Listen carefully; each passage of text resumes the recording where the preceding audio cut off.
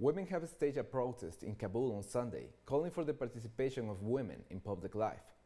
The protest came as female government employees in Kabul were told to stay home, with work only allowed for those who cannot be replaced by men.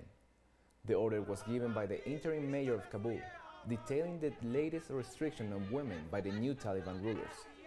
Over the past months, Taliban fighters have broken up several women's protests by force.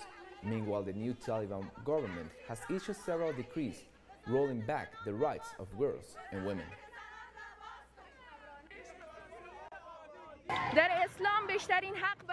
In Islam, women are given more rights. Why are they taking our rights? We need schools for ladies to reopen again. Women should go back to their jobs. All the employees should go back to their jobs and they should start working as they used to. We are not asking for anything else. We need our human rights. Taliban ideology is ideology that sent us 20 years backwards. Women are scared that 20 years of people's, especially women's achievements and progress will be destroyed. That's why women are trying to escape to neighboring countries. Life here was difficult. That's why they went there abroad.